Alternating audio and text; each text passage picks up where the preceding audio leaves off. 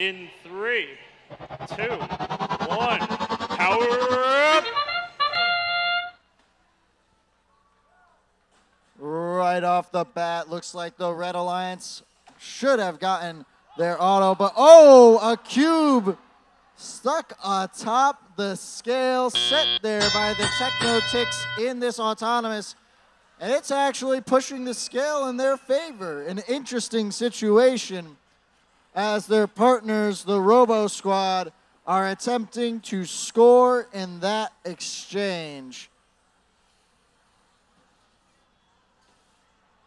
On the other side of the field for the Blue Alliance, we're looking at the Power Knights trying to grab for their switch. They already have a bit of point scoring power coming from it with one cube in there, but they want to protect it from their opponents should they come around to ruin their days. And oh, are the Techno-Ticks coming. They have a power cube, they spit it right in that switch, and now the Blue Alliance is scoring no more from that.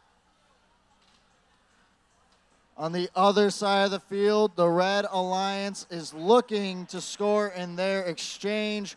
5-5-8, throwing cube after cube after cube into their vault, looking to get 5 points per cube in that situation. SimCity getting their first power cube onto the Red Alliance switch. That makes it a 3-1 battle for cubes. And now they're trying to contest 5-5-8 as they put cubes into their vault. Other side of the field, we're looking at the Power Knights, who are behind 2 cubes to 3 on their switch. They'd need 2 more in order to start scoring on their switch again, but there's only 35 seconds left in this match as there is a foul called on the Devil Bots, who are looking to score on the scale but shooting outside of their zone. Multiple blue bots looking to climb. Power Knights are there first with 13 seconds left. They're going up. SimCity sitting still. No red robots climbing at the moment with 5 seconds to go.